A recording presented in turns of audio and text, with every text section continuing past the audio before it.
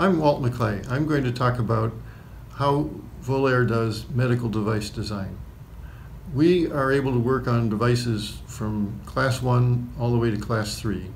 This is very low risk ones to very high risk ones.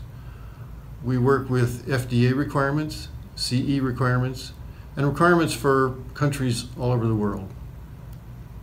What we do is everything from the requirement definition all the way to transfer to manufacturing.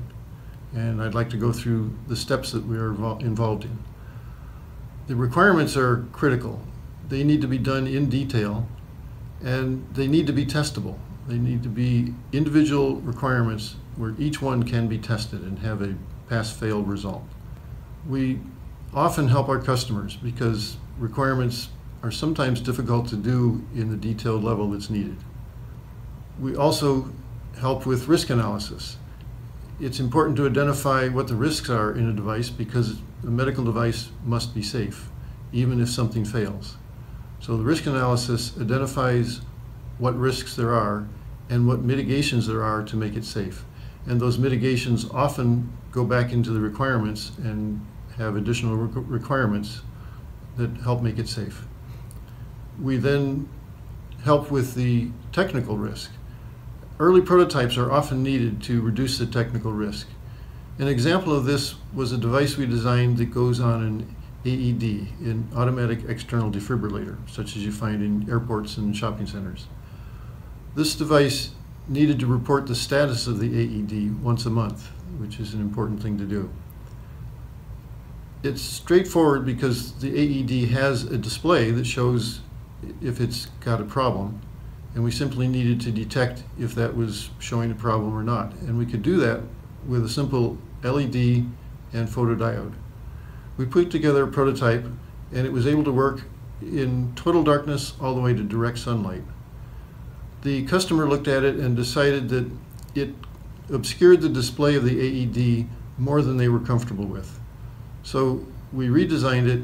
We used a camera and an LED, and it was able to be at a different angle, and it satisfied the customer. The display was visible. All of this work was done in 3 weeks at very low cost by putting together things that were taped together in many cases. But this allowed us to get to reduce the technical risk very quickly. The next step is we do the design, and then we produce prototypes that are just like the production model for you to test. And then the next step is verification testing, in which we test each item in the requirements to make sure that it is meeting all of those requirements. We've done this, for example, on a class 3 device where we developed all the software. This was for a heart pump. We developed the software, we developed the protocol for testing, and we did the actual verification testing. We then filled in the quality system documentation that the customer submitted to the FDA, and the FDA had no questions about software, which is unheard of in a class 3 device.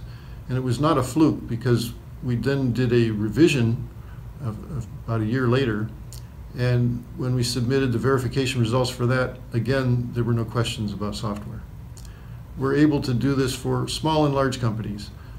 The quality systems for small companies are simpler than for large companies, and we adjust to what is needed for a small or a large company. We also help companies by working with quality and regulatory partners and with manufacturing partners. We can help you with the transfer to manufacturing. So that covers the entire process of designing medical devices.